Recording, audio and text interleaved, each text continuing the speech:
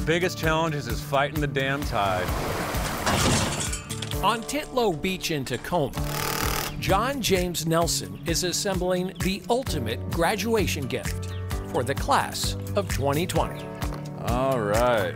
He's posting signs to celebrate a class that didn't get a chance to celebrate because of the coronavirus. No one getting graduation, no one being able to see their people graduate, cap and gown together, throw them in the air, have the parties, the prom, all that stuff. You know, it's like, what do these kids need something? What has senior year been like for you? Stressful. Senior Mary Garcia of Washington High is among dozens of students and parents who helped John paint the signs representing 20 Pierce County schools that sat empty when seniors should have been making memories. I can only imagine what they're going through. It's a bummer, man. I mean, like, that's a big part of, like, it's kind of a coming of age, you know? I honestly never graduated, but I went to Washington High School.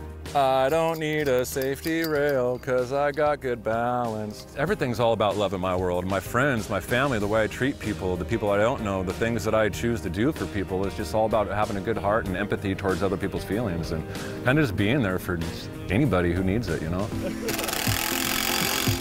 Stadium senior Lexi Johnson watched as the sign she painted went up. For my sign, I made sure to make sure it said "United We Graduate," so all the schools are unified.